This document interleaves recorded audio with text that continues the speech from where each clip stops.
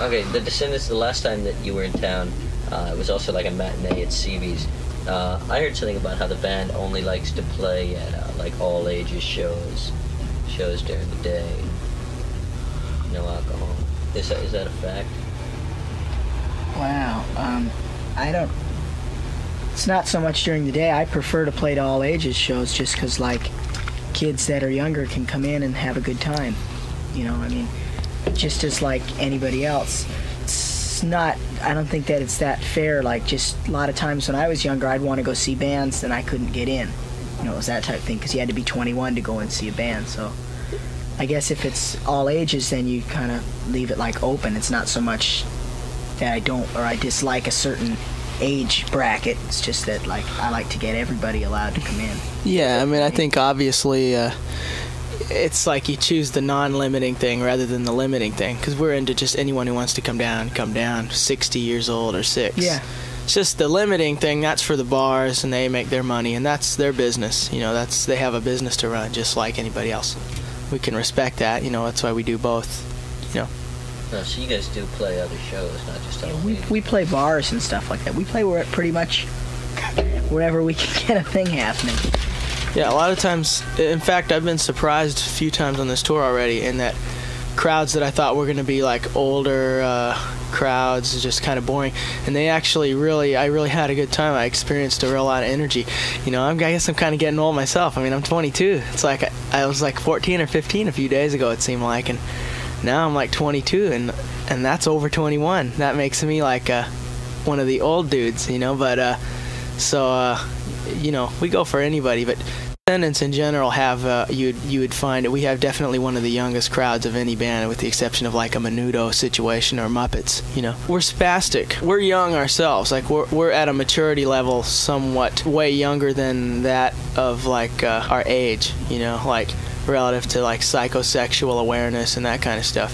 You know, we're like kids in real terms. You guys do a lot of drugs as part of it that makes you kids? No. I've never taken a drug before, and like several members of the band are in that same or similar situation. We're not at all in any way a drug-using band, with the exception of coffee. We do a lot of coffee, you know, which is a drug, but it's not a illegal drug, which it's not like morally any better or worse than heroin, but it's you don't get thrown in jail for it, so it's cool. The band. So, are you guys we're proponents of the whole straight edge mentality? You really believe in that? No. Where do you think there's a distinction? People who do drugs, for me, I'm very into someone who does drugs as long as they don't infringe it upon my life and don't push it upon me. I just so happen, you know, I've experimented with drugs, and I'm in a period right now where I'm not that into that.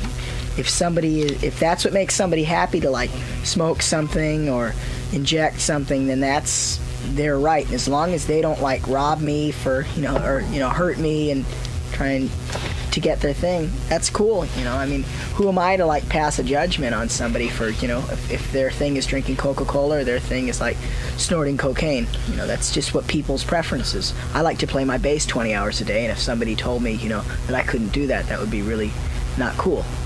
You know, I think drugs are it's been pretty well proven that, like, the whole thing with drugs has been highly disguised and altered as far as their severeness to your health. I mean, breathing the air in Los Angeles is far worse than like smoking pot or something. I've never smoked pot. I don't know what it feels like, but I do know older like businessmen and stuff that are, you know, 40, 50, and 60 that have been like addicted to heroin since they were 20 and 30, and they're doing just fine in business, doing their thing, going right about their thing. They're not dying, whereas, you know, people that have like a smoking habit or say a McDonald's habit are dying, you know, and having clogged arteries by the time they're 40 and 50. So it's something that the government, you know, has their paws into, and once they get their paws into it, you just, you know, you can write it off for like one of those issues that you don't really want to talk about because you just get yourself further into deep shit. It's like sex, drugs, religion, and politics. Just don't talk about them. Well, you guys you seem to have a lot of like really serious concerns and seem to be pretty serious people. But like the Descendents, I was thinking of as a real humorous band. Yeah, we haven't gotten any sleep in a long time, so we're real tired. It's not like we probably will get some farts into the mic before this interview's over for sure. Well, I'm not looking for farts in the mic. No, we go for that. No, we're really.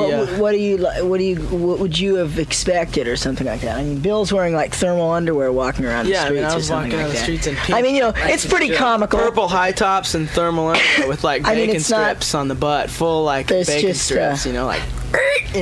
We're pretty. We like to have a good time. That's my whole theory.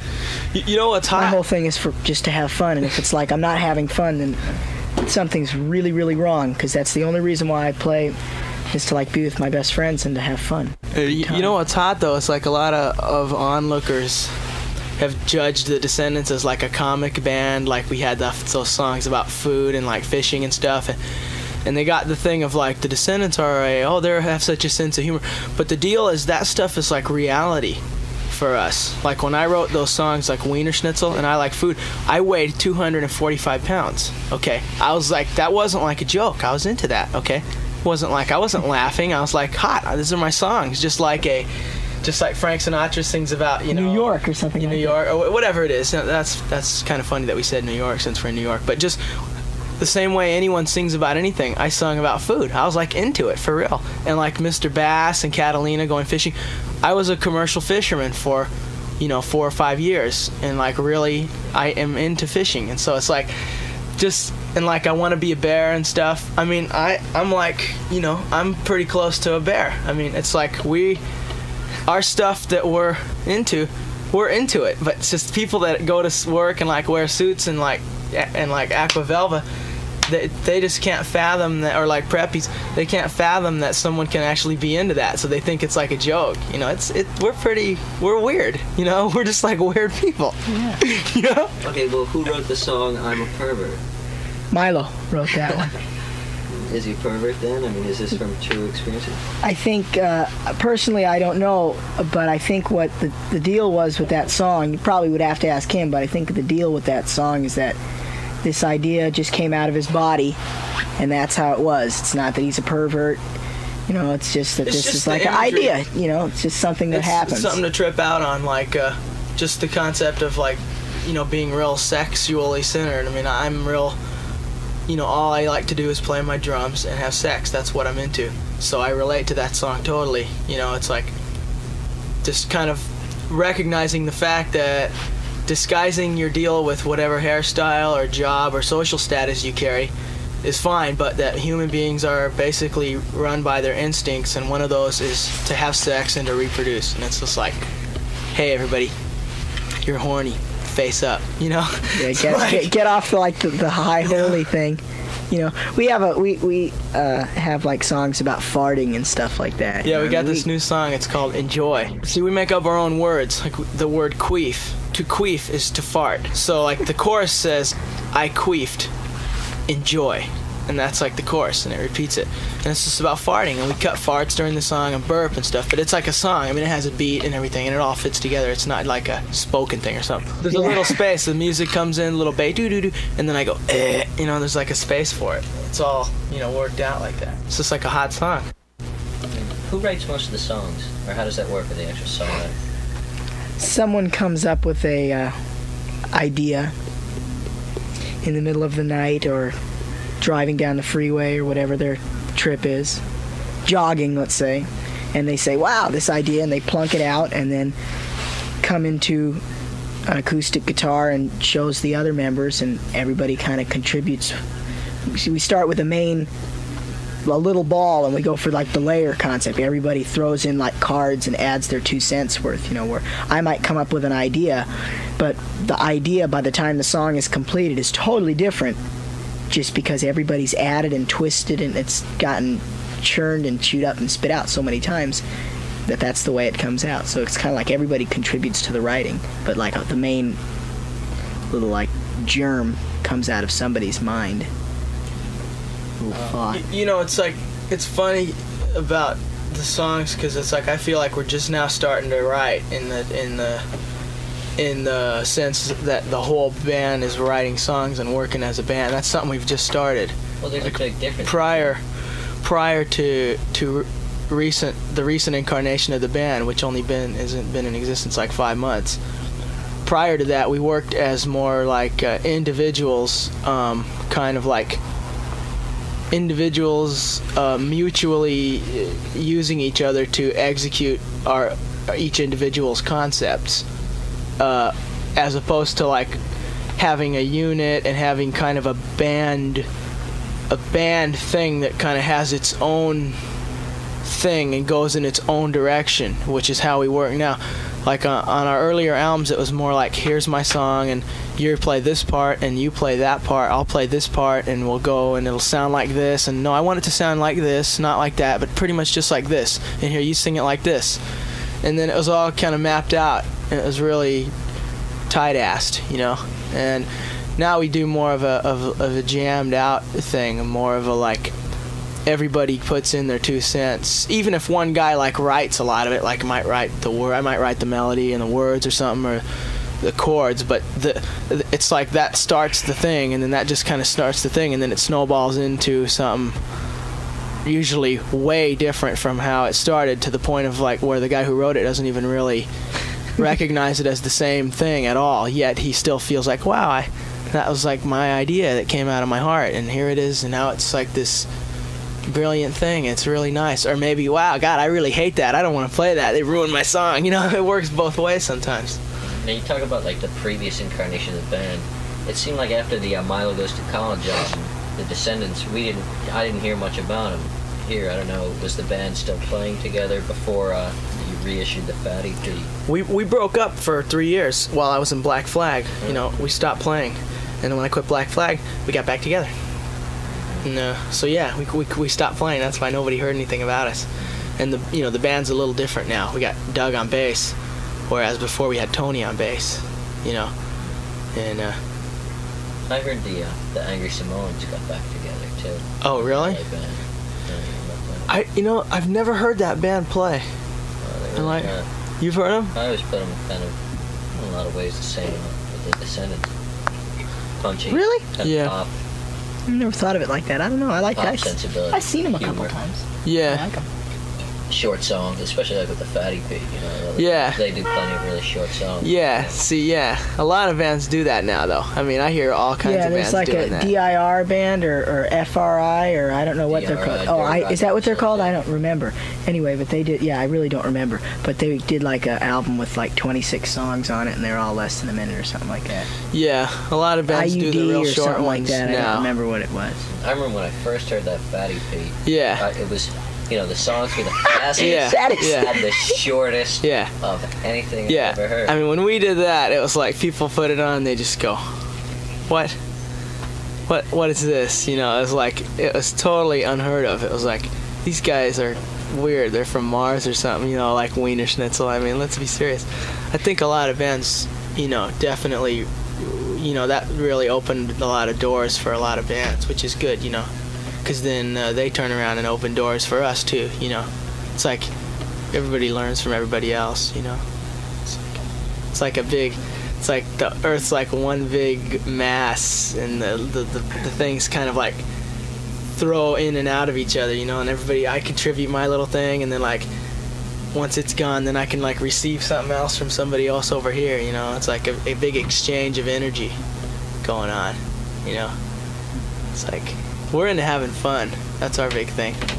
We don't go for like a big money or not a big money like we want to be rich or we want to play the Forum. Although I think those two things would be kind of fun to do, because I think it would be fun to play in a large place in front of people, but not like as more like a means to have fun, not as like an end. Like I don't have any material goals. I don't think any of us have any specific material goals that they could state. I might be wrong.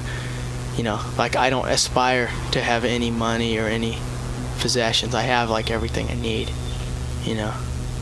which is like my drums and A pair of thermals. this thing that sticks out from my body down around the waist, and that's about all I need, you know. When you guys first did that, you know, with the really short songs, I mean, how did you ever come up with that? You know, what made you decide to do something? I mean, it's kind of an abstract question, but It's time for that kind of thing had bonus never been cup done. story number 14. Yeah. Wow. Go for it. Ready? On. Ready? Do you guys have like standing questions? No, it's Standing just that there are like, you know, 20 or 30 like crucial incidents in like Descendant history that people just need to know about, and the bonus cup is like the first thing. It's like when I used to commercial fish. Wait. If you slowed all those songs down, they'd probably be minutes long. Yeah. See, when I used to commercial fish, I'd stay up for like a lot of days, and I had a partner who was an amphetamine addict, and he would buy like amphetamines by the jar, big thing. If you look on Wiener Schnitzel, he gets a co-credit with me. He's not in the band. He's my friend Pat, you know. And he would buy these big things by the jar, and he would woof these black beauties, and I would be trying to fish and stay up, and it was like, no way. I would drink coffee, and after like a day, it's like the coffee would quit hitting me, you know, it wouldn't give me my thing. So it's kind of like how it is now. I've had like 6 cups of coffee today already, and this is not working, so it's cool. But anyway, so I go, well, hell, I gotta get it going here, you know, because he's all ready to go fishing, and I'm ready to take a snooze. So I started taking these cups and filling them up like 2 inches high with instant coffee. You see, like a lot of coffee, and then putting water in and sugar and cream. And when the first day I did it, I go, okay, I gotta go fishing.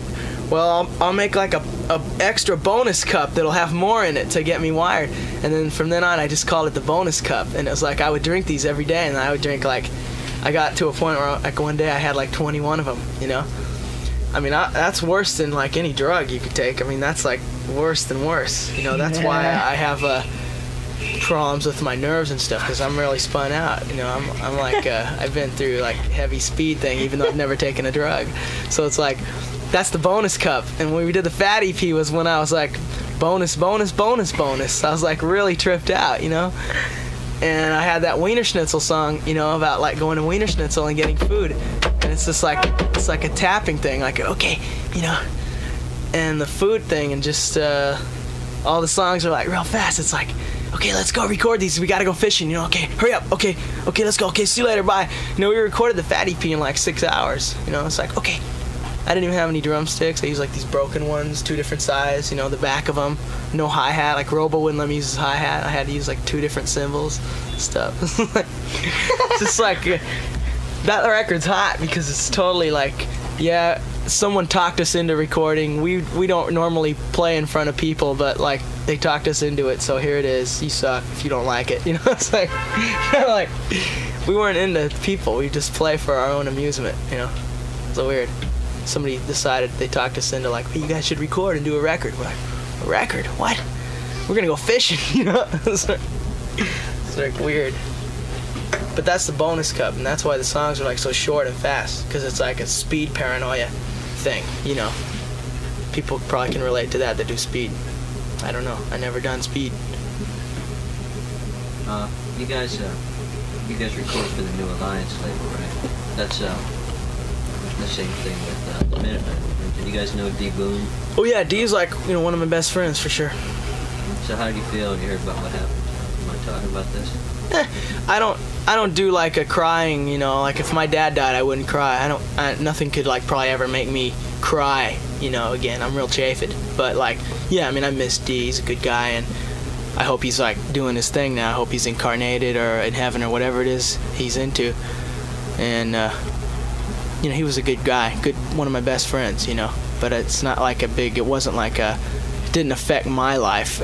Only in the terms of like I thought about D and like, wow, D was a cool guy. You know, yeah, D was a cool guy. He's a good friend of mine. Yeah, you're never gonna see the Minutemen. It's hot because see, what I thought about is like how many like many times I saw the Minutemen, and how I would trip out on the way he danced when he played. And now it's like, That's not happening anymore. But the fact is that like, it was hot when it was happening. It was red hot. Like, how many live tapes are there with me yelling, "Take a shit, D-Boon, take a shit," while he's playing and stuff, and just like, They used to practice at the studio where Billy and I and Ray live.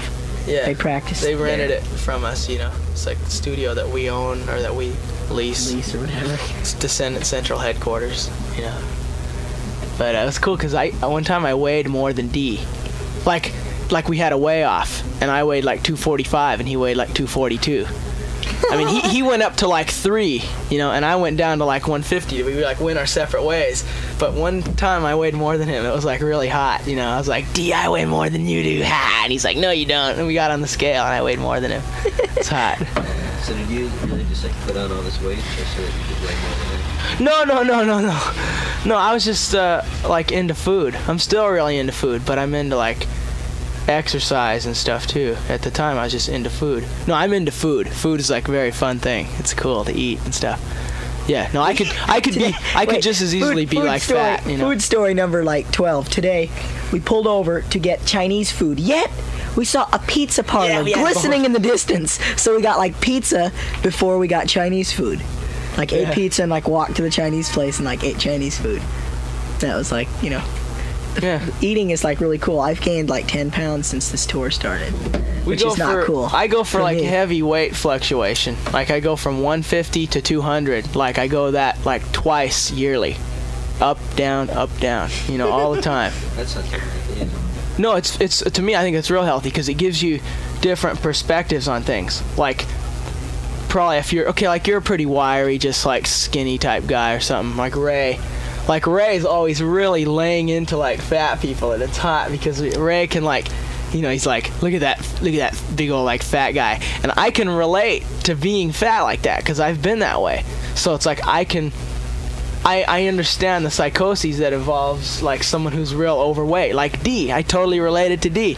Yet I can also relate to what it means to be like really, like super skinny and like totally tight because I've been that way before too. I've been like all kinds of ways. So it's like it gives you a, pardon the pun, a well-rounded view of like the various body types there are on the earth we live in, and the various frustrations that occur in like trying to develop relationships and friendships and like sexual things, because people don't want to, like no girls want to screw a fat guy. Like when I was fat, no girls wanted to screw me. Now I could get any girl I want. So it's just like, yet I'm the same person. I'm the same exact person.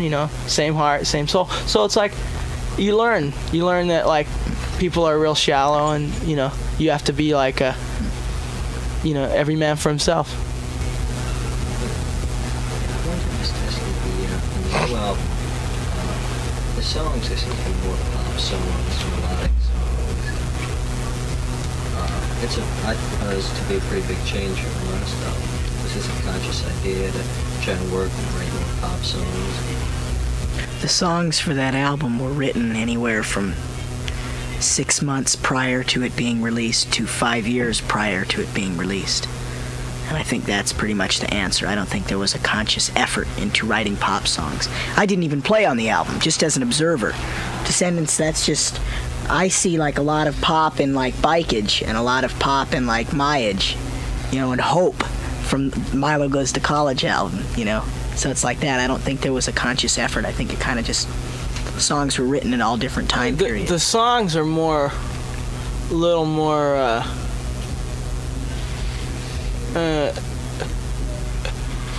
the songs, to me, like a song is not really a tangible thing. Like there is no such thing as a song, okay? To me, like a song is what's being played like right here, right now. And like the song Bikeage or something, Marriage, Bikeage, those ones like, okay, that I wrote on Milo Goes to College, those are like real poppy along with like Silly Girl and Good Things. Okay, like I wrote all those songs basically in the same time frame. Okay, they're all the same thing. I got a certain thing that like gets my rocks off that I like to feel. I play it and stuff and I sing or whatever. I mean, just for myself. Milo is our singer, but I mean my thing. And it's like, but the way we were playing at the time we recorded I Don't Want to Grow Up was all of the rehearsals for that album were done acoustically with me playing on books and just like acoustic guitars and all four of us singing, like singing harmonies. So the record's got this kind of like, let's play these chords and sing thing, whereas the Milo record is more like more kind of a aggressive electric kind of more a noisy shouting thing, whereas Grow Up is more like let's sing and kind of it's more fun. You use the word poppy, that doesn't really mean a real lot to me because it's pop is like popular, and that just means I suppose that the popular culture as we know it could relate to this song, and I think that applies to all of our songs, all of them, you know, but maybe let's call it melodic, you know. Yeah, a lot of the songs on Grow Up are a lot more melodic, but I think that's the execution more than the like written songs. It's just kind of the mood we were in at the time. When you go see us live, it all kind of homogenizes together. That's a stupid word. It all kind of blends together, and you get the full picture. It's kind of like the Yellow album, like Grow Up complements Milo, which complements Bonus Fat. They all kind of show the different sides of the band.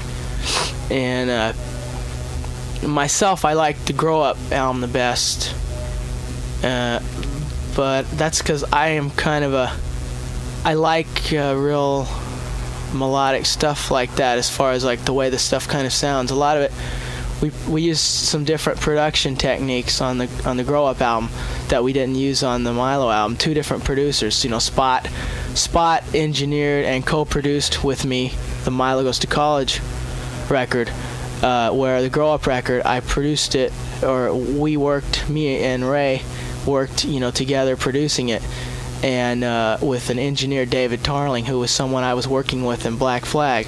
He had a lot of like Mersh techniques he used, which some of which I liked, some of which I did not like. But an album to me is like not a whole lot more than a learning experience. It's like, let's work with David Tarling and kind of see how this turns out. Oh, it turned out real melodic, real poppy. Oh, that's kind of nice. I kind of like that. You know, I wouldn't want all of our records to sound like that, but it's kind of nice for one. It's like, it's kind of pretty, you know. It's not like we want to get married to any certain sound. Our next record's probably, people are going to be going, oh, you guys sound like a rock band, heavy metal. So our stuff's, we play real powerfully live. We're just developing this like head of steam. And it's like our rhythm stuff is just going to be like totally unrelenting, just like power. I mean, it's fast, but it's like really powerful. And a lot of the guitar parts are very, they sink in a lot deeper in the rhythms and stuff. And the vocals, a lot of the stuff is real aggressive. So people are, oh, well, you guys sound like you've gone this or you've gone that. You know, we kind of just play. We're into playing and just jamming out, and each time we go in, we learn stuff, and we go through new experiences. And most of the fans that are worth being fans, people that I would want to go out and meet and talk to, most of those people undergo those same kind of learning experiences and changes, and they kind of grow along with us and just kind of go through the same stuff we go through. You know, it's kind of like walking through doors together, you know. When you talk about an older audience that's getting, you know, you're part of the older audience. It's the same people who listen to the band are getting older. Yeah, older in age, but I mean that's a totally relative term. Like a lot of our songs that we have now are incite more youthful playfulness in me than any of our other songs. Like a lot of the stuff we have, like Enjoy, you know, about farting. I mean, that really is hot thing. And just some of our songs, Sour Grapes, you know, it's just like kind of a thing. You know, the way it's a song kind of you'd expect like a real jealous, sexually deprived, you know, 13-year-old to write or something. And like just we our stuff is really uplifting for us in in a youthful sense. You know, that's kind of our goal through our music, is to reach like a euphoria, to where like things become like timeless and ageless. You know, and that means us and our audience, and that's why kids come out and they want to like feel that energy. They want to get the uplifting. It's like when you get up in the morning and you want your cup of coffee. You know, it's like, I need my cup of Descendents. You know, I need my like uplifting for the month or whatever. People, like most people that listen to us, you know, when they wake up, they put it on and it's like, okay, wow, you know, I'm gonna go. I'm gonna like get up now. You can't get that from Black Sabbath or something, although they're really great. It's just, it doesn't give you the thing. They're great. They're my favorite band, but yeah, it's different. So we're weird. We got like all kinds of different, you know, musical tastes and stuff. Like we're not all into the same music. Everybody's into their own stuff. Ray, Doug, me, Milo. We overlap a little, but basically we're all into different stuff. You know. It's weird. Okay, well, that's about it. You guys, is there anything else you want to add to this? Well, we could, if you could, you know, we'll say our address, you know, that way people want to write to us, that kind of thing. I'll just, you know, if you got a pen or paper, anybody out there, and you could write down our address. It's P.O. Box 1224, Lomita, Lomita, California, 90717.